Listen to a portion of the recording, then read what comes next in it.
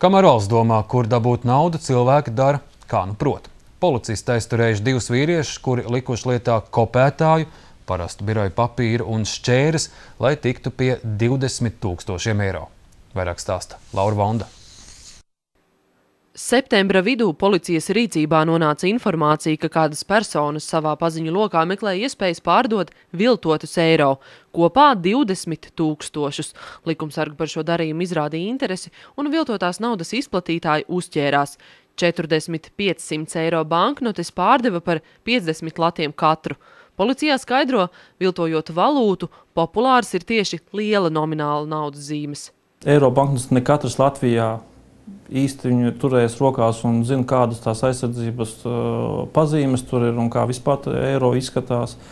Jā, savādāk ir pa Latvijām. Tur, protams, kad ļoti liela naudas zīme ir daudz grūtāk realizēt, pat cik cilvēki zina, kā viņi izskatās un kādas ir tās aizsardzības pazīmes, bet uz tādām mazākām naudas zīmēm gadās, ka nepievērš vienkārši uzmanību.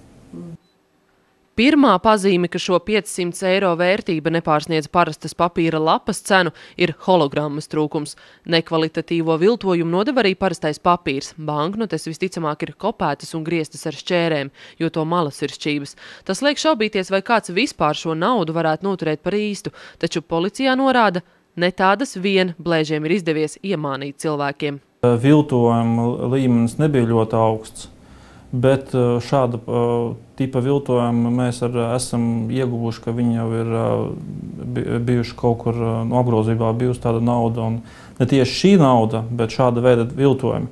Tā kā tas nav neiespējami šādu naudu izplatīt. Visbiežāk viltota nauda tiek iemānīta diennakts veikalos, dažādos privātos darījumos, maksājot par lieliem pirkumiem saimniekiem skaidru naudu un arī valūtas maiņas punktos. Laura Vonda, Latvijas televīzija.